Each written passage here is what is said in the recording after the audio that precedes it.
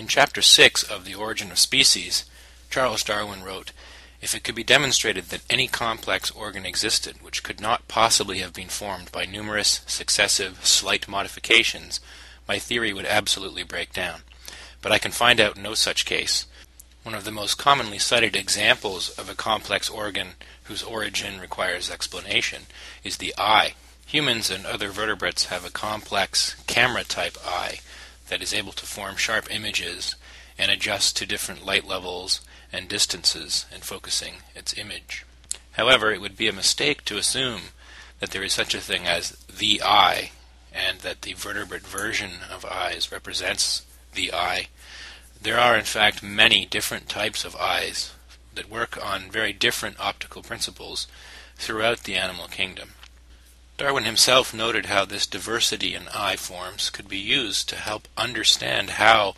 something as complex as a human eye could evolve gradually through a series of less complex intermediates that were, and indeed are, fully functional. The same general principle applies to any complex organ whose origin we wish to understand, including the complex mantle lures used by unionid mussels to attract their fish hosts.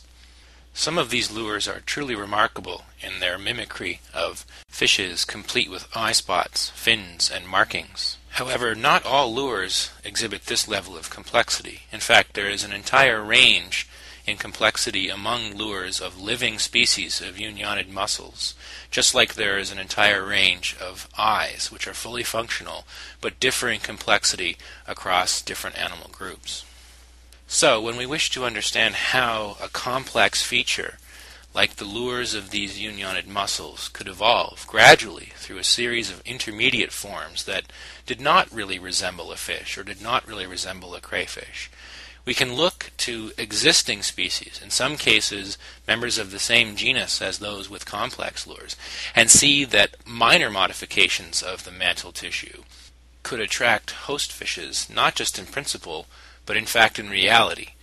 that simple modifications that do not mimic anything, at least to our eyes, can nevertheless be sufficient to provide an advantage to those individuals that have that modification. This provides an opportunity for small changes that increase the attractiveness of the lure to the fish to accumulate over evolutionary time through natural selection,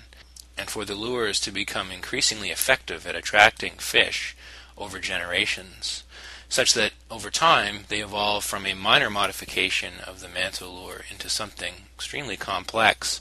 that looks very much like a fish.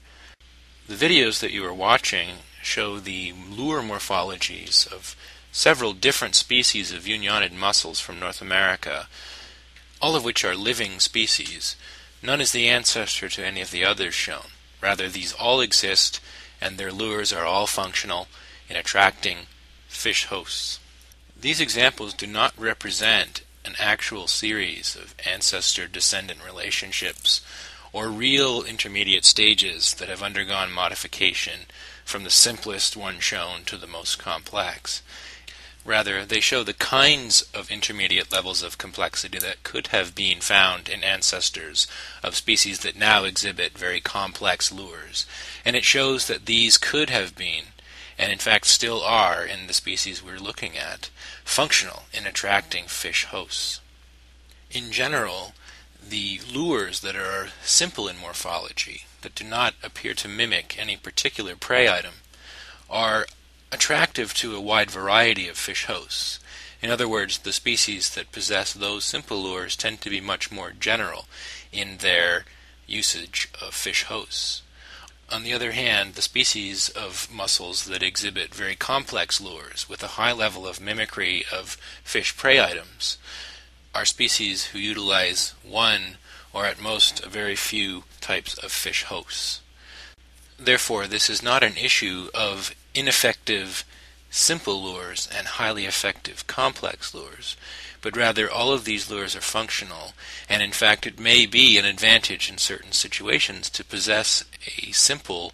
but generally appealing lure versus a complex one that appeals only to a small number of potential hosts.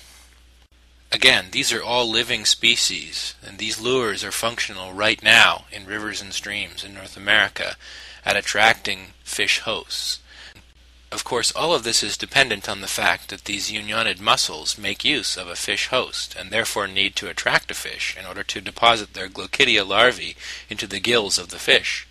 The invasive dry-scented mussels, the zebra mussel and the quagga mussel, do not make use of a fish host in their life cycle. Rather, they have free-floating veliger larvae, which actually helps in dispersal and is one of the factors that contributes to their extreme success in the environments that they have invaded in North America.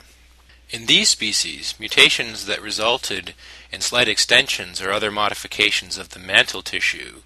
that might have been beneficial in an early unionid mussel in attracting a fish host would have little or no effect, since there is no fish host to attract in zebra and quagga mussels. Once again, it is important to recognize the extent of biological diversity